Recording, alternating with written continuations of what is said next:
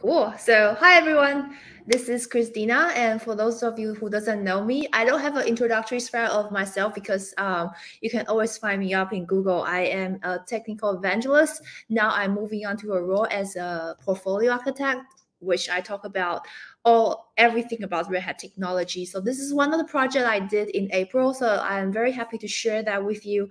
And I would love to hear your feedback on what you think about in this topic. But this is strictly what I think, and this is what I this is how I put together all Red Hat technology and create an event mesh in a multi-cloud world. So everything will be around in the multi-cloud topics and how to build event mesh using Camel, and then also trying to make it serverless. Well, so I want to start by introducing the whole idea why I came up with this topic. Well, I was doing some research with our customer. Of course, I talk to customer all the time. And one of my colleagues then went off and did a quick survey on most of our customers.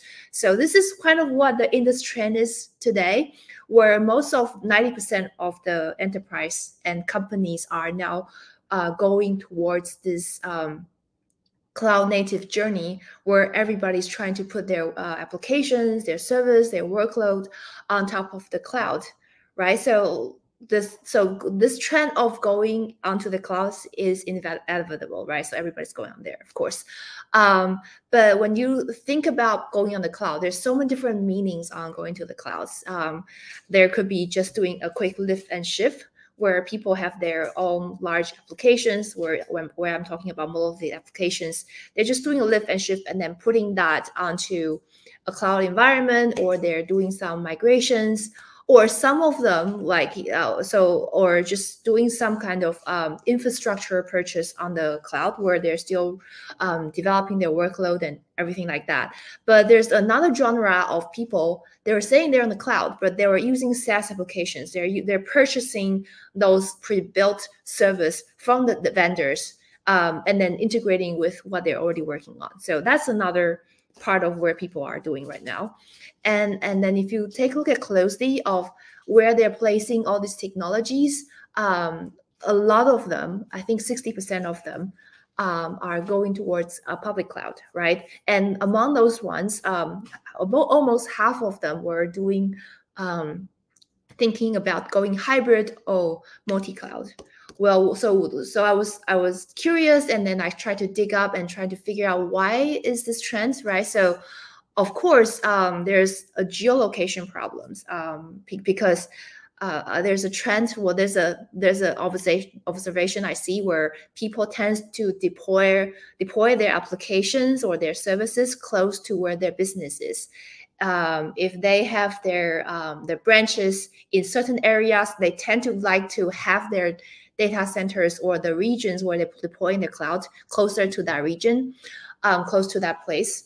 And also sometimes they just want to expand to another geolocations. So therefore they will set up another service in that location as well. So therefore you would have multiple clouds or multiple clusters of data centers or places where you have to manage them together.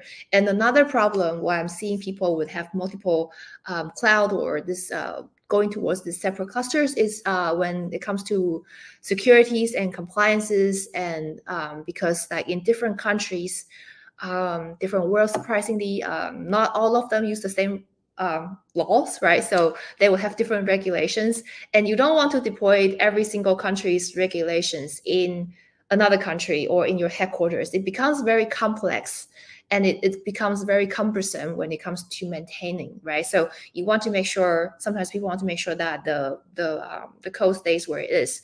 That's why you would sometimes seeing that being deployed in a separate cluster, separate cloud. Another one that I see is data gravity. I think this is probably why the most most reason why people tend to have multiple clusters or multiple cloud scenarios is because data gravity.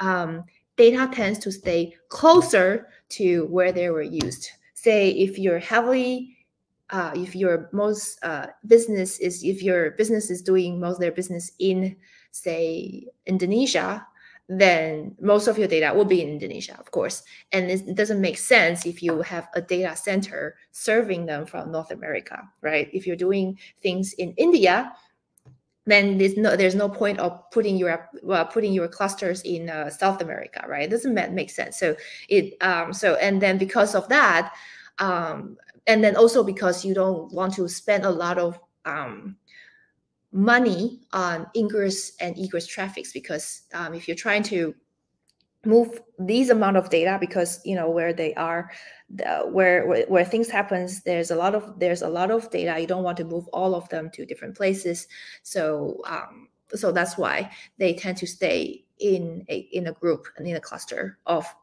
data centers, right? And then another reasons why people are moving to different clouds is because of course, you want to make sure your cloud scenarios, your strategies are resilient. So having that ability to be more agile, moving from one cloud to the other makes it safer. So if Amazon says, I remember like a couple of years ago, their entire region goes down, you still have a contingency plan where you can deploy that on Azure or Google, just making sure that everything stays there's no zero downtime. So there's zero downtimes and everything like that, right?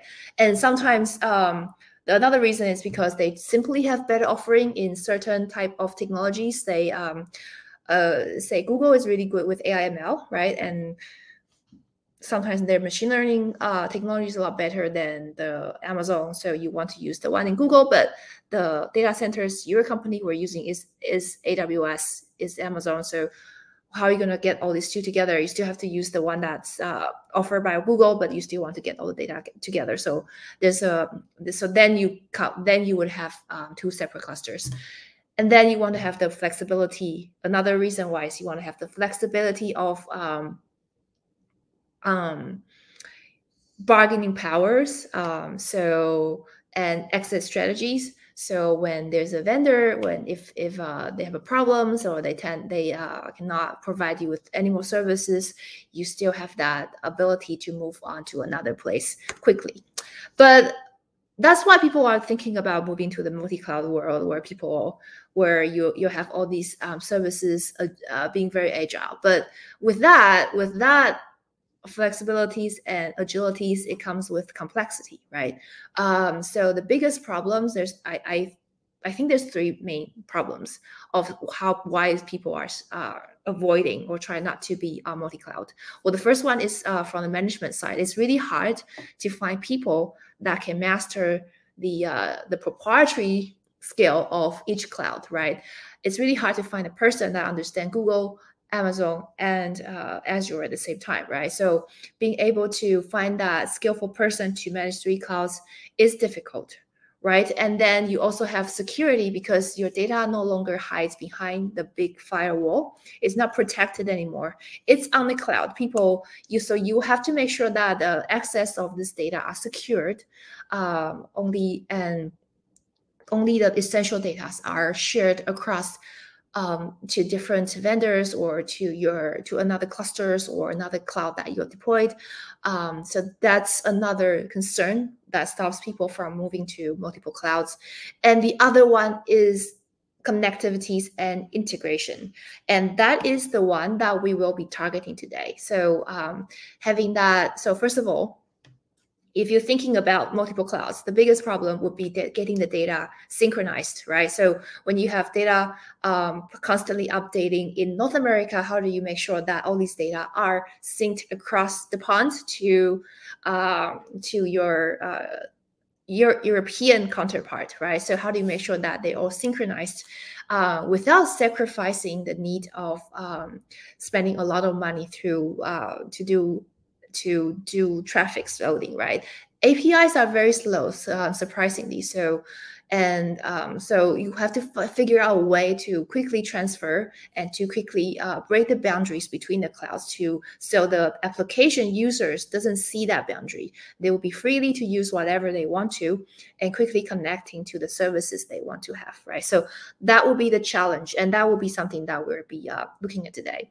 And if you look closely into the integration and connectivities, you'll see there's some problems. The first one is service silo. That's because, like what I said, servers are mostly deployed close to where their workloads are, right? So you would end up with a lot of services only deployed to a certain cluster or a certain cloud that is serving that particular set of customers. But when it comes to developing another service in another region, sometimes it's really hard for them to find out what is also available in another places. So then you have this service silo where they don't talk to each other. It's really hard to replicate them, or you have to duplicate the code and deploy it in the different places and then maintain them separately. That becomes a really bad issue, and it costs a lot of money for maintenance, right? And then the other one is data integrity, like what I said before. How do I make sure all the critical data are in sync? I'm not talking about those small detailed data because you can take care of them later on, but what about the critical ones? Are they being synced in real time so that you get the informations right away? And what about these prepackaged services that you purchase, such as Salesforce, such as ServiceNow, or whatever that you purchase on the packaged software, the SaaS services you purchase? How do you get the data out of it? How do you provide data into it? So that's another problem.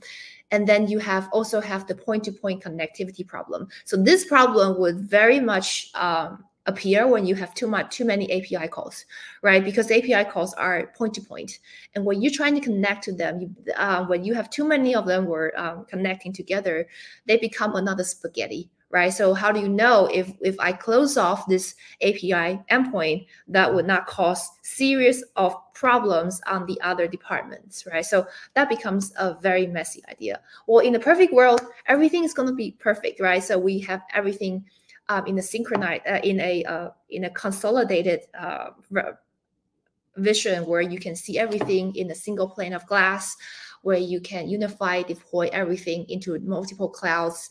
And these applications are so easy and flexible to port it to another cloud. And they are all visible among each other, so you can reuse them. And calling them is not a problem. Data will automatically sync to another world. And then because they're all talking in the same protocol, they're all talking in the same languages, they're all talking in the same format, the developer just needs to connect to that place and they'll be able to get it. That's the perfect world, but that's not what it's going to be like in the real world. That we all know this. We live in the real world. We know what's going on, right? So you would have a department, they decided to purchase Azure because their manager loves Azure, and they just purchased this really nice platform where they have deployed everything on Azure. But then you have another department where they would say, hey, I just got this really cool application from, I just got this really cool sales ordering functionalities and process set up in Salesforce. So let's get all this connected together. And the other department says, hey, we want your data from what you have just created, and I want them to be analyzed in Google, and then shift that to Amazon for storages, right? So that's something that could happen. And you would end up with a very complex connectivities. And then sometimes we would also have that legacy systems that you still need to talk to. And that becomes a very complex and spaghetti situations. And that's not really good. And then you also have APIs, right? Then you have also API calls and contract here, contract there. I cannot break the contract. Therefore, and then the calls, there's different versions. I need to update the API versions all the time. So my solution for that is to create an event mesh. So data are not connect from one point to the other. In fact, they are created in a grid mesh-like, where everything was connected, and this mesh would grow, or some mesh would shrink, and some part of the mesh would turn off when it's not in use. So that was the inspiration of serverless, right? And then all these informations are transmit and then comes back in the form of events. So everything gets notified as events rather than a very slow synchronized call. Everything gets pushed into a single unified platform where everything comes in and out, gets monitored and managed by this platform. So you get to see what's coming up, what's going on, and therefore it's easier for you to get the data flow between each other. So building that mesh is what we can do with Camel K and streaming services. So in this mesh, what we can do is we can, so many of the talks in different protocols, right? So in this mesh, we will be helping these components and entities to quickly translate the protocol into something they understand, and then connecting to the external components. And the other one is everything is done in real-time streams. So you know how Kafka can handle large load of events or streams of data? This is how we're going to handle it. So all this information just keeps coming in where I would have my Kafka deployed as the platform, where it keeps accepting all these events and then gets processed later.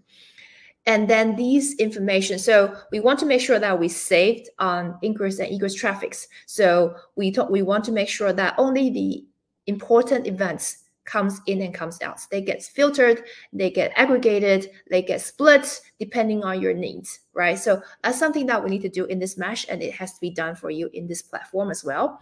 And then also sometimes the format of the data can be a little bit different. Say the data from Salesforce only accepts Salesforce format. So therefore I need to translate whatever was in my database or in my S3 bucket on top of AWS and transform that into something that my Salesforce services understand, right? And this entire platform would do the monitoring for me. So I can see what's going on with my events and in my mesh. And part of this is the part where I'm saying, if we can make some of these applications, or we can do this in a serverless way, if there's no events coming in, we can always turn it off to save some money, right? So this part of the grid would automatically shut down and then comes back up again after it's been not been used, right? And after it's been used. And then we also have discovery. So discovery is something that I think it's going to break the silo. So for in each one of the so in my platform, I would build a series of discoverable Google interface where they can see. So this is similar to API interface where you can see what are the contracts, but instead I'm going to show you what kind of events where I'm going to handle. So this is kind of what I meant by building the event mesh with streams and Camel. So if you take closer look into the actual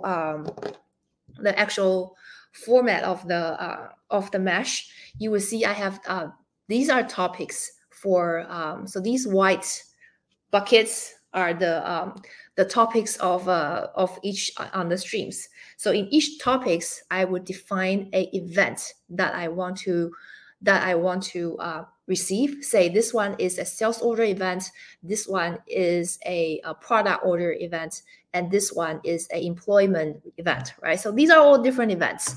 And so what I'm seeing are just a bunch of events instead of contracts, right? And then I would have Camel becoming the connector. So anybody that wants to talk to my, or wants to talk to my or send events into this will have to go through Camel, and Camel will become that interpreter, or becoming that connector, or fetch the person that fetches, or the components that fetch the data from external services into the events, right? And then they can do the topology transform, they can do the data transform, they can do the orchestration, they can go to several different places, and then just gathering that to place that into this event bus. So what I'm seeing in my entire system are just events. So, and then they can talk to each other, right? And then so here you would have microservices. So these Camel here can be either microservices, can be a function. So if they are functions, they become serverless. So if nothing's coming into this event, this application or this functions will automatically shut down. And then once this information comes in, it will come back up again, right? And the good idea, what I think it's a good idea is because you can always plug in and then remove it when you don't need it. So say if you no longer want to connect to Salesforce, just remove that plug off. And therefore, you're no longer accepting any events from Salesforce. So you have a good idea of where you're coming in and where you're sending it to. So it's a better organized way for your events. And so you don't have to plug in here and there, and all your actual services that's listening, actually doing stuff for your events, doesn't have to do that transformation and interpretation of whatever information that comes in. So everything's taken care of. All the events are uniformed, are unified, and they can.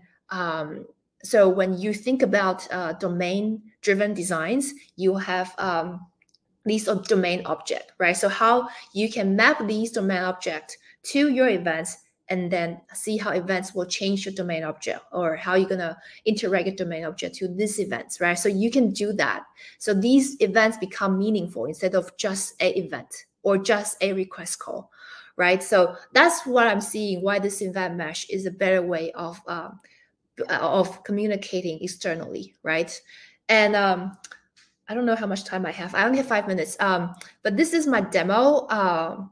Probably I'm not going to show demo today. I have a video on YouTube. You can always go up and watch there. So the idea was to show that the Camel can connect to all these different cloud services, and then I also have a response back to the the Telegram.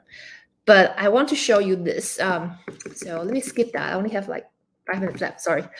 So what I did there in my demo was I was using a couple of things. I was using Kafka streams, and I was using Camel and Camel Quarkus to build microservices. And I was using Camel and Camel K to build functions. So these become serverless. And I also have an event source that's called Camelet that goes out and then grab information from external services, right? So these are the code. Let me share my entire screen. You see? So this is the code. You see my screen? Yeah. All right. So this is the code that I have, and everything is in my GitHub repository. So so here is the structure of the code. I want to go through that with you while I'm here. But so if you go into the code, you'll see there's a AWS, there's an Azure, and there is a ServiceNow. So the most important one is probably the ServiceNow, and this is a Camel Quarkus application. So this one is a microservices. This one is not even a a serverless one. But what this does is it goes off and then goes to ServiceNow and then grab all the ServiceNow tickets from, and then send it to my internal streaming. So I have events called ServiceNow ticket. So that ServiceNow tickets gets then sent to multiple places, and these gets sent. Say for instance, this one in Azure, I'm also sending it as a microservices, and it gets sent into Azure Event Bus. But the listener, because I'm not always getting information into my system, so therefore I'm writing this one from Camel K, and this Camel K is very simple, where I only have a reader where it reads from different. So this is my, probably not a good one. Probably use the Google one. Yeah, just reads from the Google place. Google pops up, so it's similar to what Azure has offered, and then just place it into my Kafka or into my streams topics, where it's receiving events, successful or failure events if my information has sent to Google and then sending it back to me. So this is kind of this is a serverless application that I wrote, and it automatically becomes that serverless. So it will scale down to 0 and scale up. So in my video, I would show you how it's done, and it will you can see it in action. So I only have 5 more minutes. So I want to see if there's any questions. You don't need to worry about time, since there are no other talks scheduled after yours. So please take your time. Oh, okay. In that case, do I have more? Okay, cool. So there's no questions. Let me go back. And then why don't I just play that clip then? Let me, all right. Can you see my screen? Yep. So this one is the one I did for, so this one is showing you how I created a ticket in ServiceNow, where I would create a ticket that sends informations into Google. And this is me just typing informations in the ServiceNow.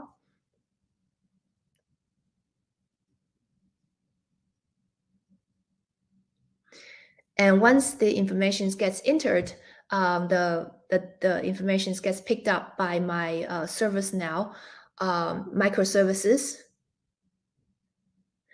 And then you can see that information then goes to my Telegram, where Telegram says, yes, the information get picked up by Google. So if that's then this is where I go to the Google Cloud, where it goes and show you the information has gone into the Google topic, where you can see there's a spike, and let's go to the functions. So this functions on the Google is the serverless functions. It's listening for any events coming from the topic that I sent. You can see that there's one, and it has been executed.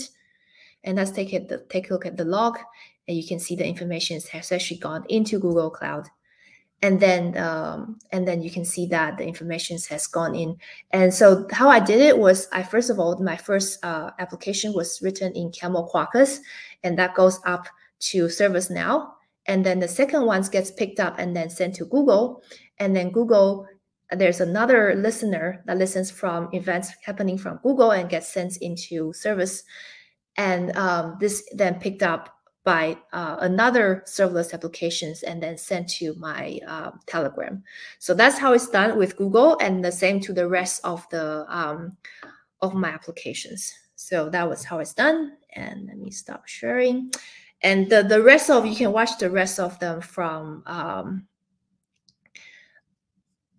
YouTube video. So I am going to place the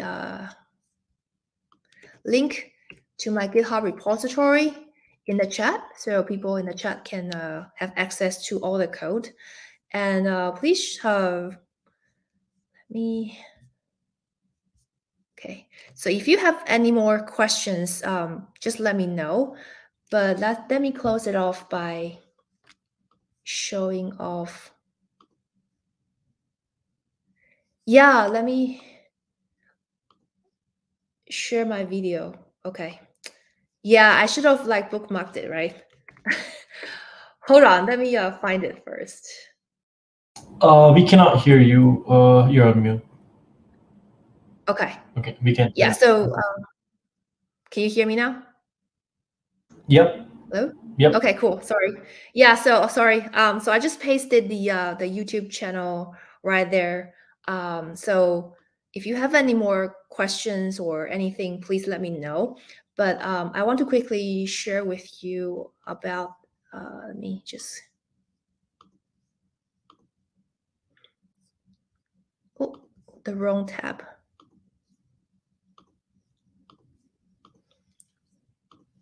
So this is this is the things I want you to take away with you.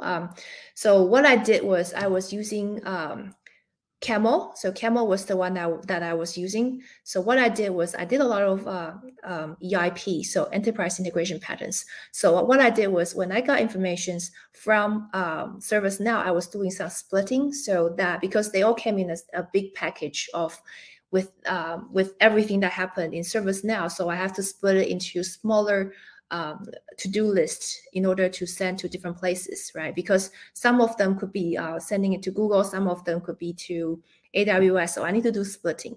And once I've done that, I have to, because all the informations that different clouds has to be in different format, so therefore I need to do some kind of mapping. So therefore I have I have done some mapping right here. So I was using LS Map, which is a drag drop tooling that I can do a drag dropping to map the format.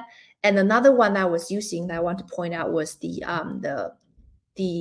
connectivity to Kafka. So for Camel to connect to Kafka, it was quite easy. What I did was just say, hey, I want to connect to Kafka, and this is the topic name where it's getting all the incident, the ServiceNow incidents, and then just giving them the broker informations, and that was kind of it. That was what I had to do. And to connect to ServiceNow, there is also a ServiceNow component where I can tell them, hey, this is where my ServiceNow instance is. Please go ahead and then create my ServiceNow instance. And that's kind of what I did. And another one that I was using was Camel K. I'm pretty sure you have heard a lot about Camel K. So that's why I didn't want to dive into what is Camel K. And there is a bunch of video on my channel that tells you what is Camel K. So if you have no idea what Camel K is, please go and watch the video. But basically what Camel K does, it helps you to quickly convert your applications, automatically turns that into serverless.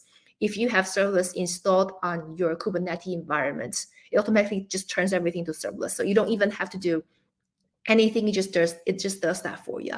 So what I did was I quickly wrote a function like camel route, and it just automatically turns that into a service function for me. And another one that's worthwhile is the event source connector, which they now call it Camlet. So basically, you have a marketplace of connectors where you don't have to do any coding. You just do some kind of declarative connectivities where you automatically just fill in where you want it to go, where the credentials, it's going to automatically fetch the data of your configurations. So that's basically what I did with my demo. And what I want you to take away with you are just the basic idea of how Camel can help you with connectivities. But I think the most important part is the part where I talk about EventMesh. I think you should start thinking about how you're going to architect your system. Think about it differently than just creating APIs and contract. Think about when you are designing your DDD, your domain-driven design, think about events. Think of them as one of the bigger entities when you're designing it. And rather than just RESTful calls, but think about how you're going to use the events to trigger or to communicate in between your domains as well. So I think that's it for now. Thank you very much. And I wish you enjoy this session. Thank you. Thank you so much, Christina. That was great. And if anybody has any questions, please post them in chat.